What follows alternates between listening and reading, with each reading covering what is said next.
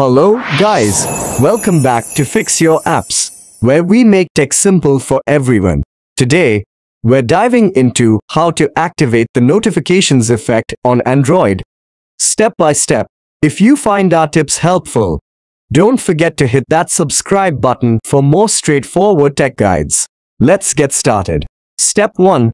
First, grab your Android phone and open the Settings app. The Settings app is your gateway to all the important configurations of your device. Step 2.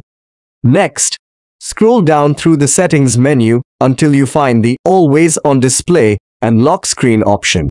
Tap on it to access the Always On Display and Lock Screen settings. Step 3.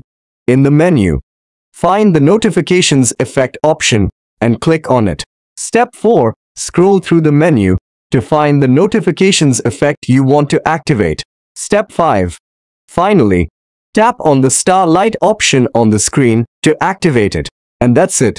You've successfully activated the notifications effect on Android. Thanks for watching and see you in the next video.